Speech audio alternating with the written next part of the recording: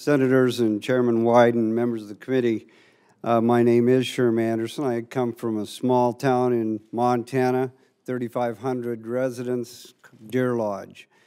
My wife and I are small business owners. We own Sun Mountain Lumber and Sun Mountain Logging. This bill is very important to our industry in Montana. In Montana, 61% of the total forested land is on national forest.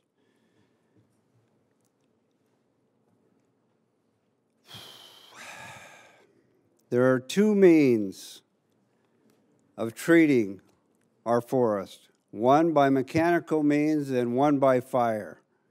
The mechanical, of course, involves us, what we do for a living. We're in the wood products industry. The other is fire. There's room for both. Fire is an integral part of our ecosystem, and the two must work together. We in the West are watching our forests deteriorate and die from insect and disease, causing serious threat of catastrophic fires that will soon come, destroying not only the resources that we use and enjoy, but also, yes, putting homes and lives in harm's way and at great risk.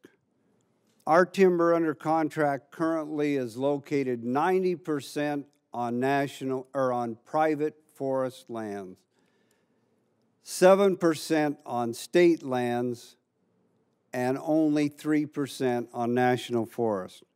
Remember, we are surrounded in our particular facility within 25 miles, completely surrounded by national forest, who own 61% of the forest, and we only have 3% of our total timber base under contract with the forest.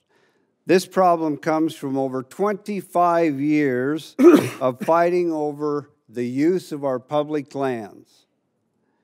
This out-of-balance use of public lands puts our industry at serious risk of survival.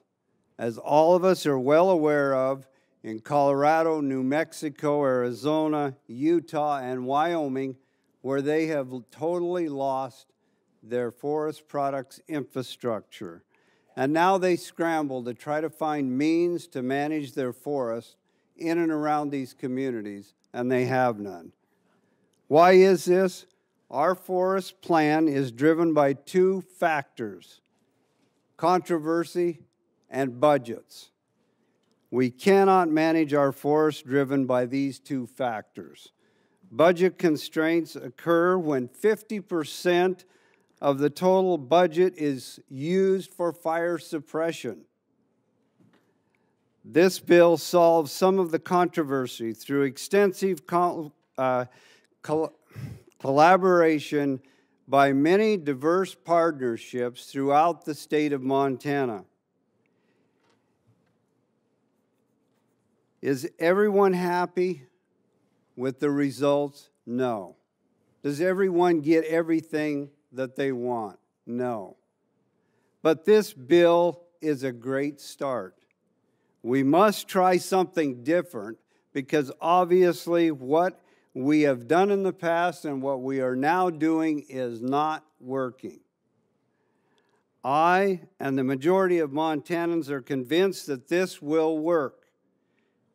It simply gives the Forest Service a workable tool to manage our forests and accomplish their management objectives, while protecting and creating jobs that are necessary to help manage our pristine national forests, which we all use. Senators, Senator Tester, I can't say enough about your guts in bringing this forward. And I would appreciate and thank you, and I would appreciate due consideration from this committee to look at this seriously for the betterment of our national forests in Montana that we all use. And I thank you for the opportunity and close.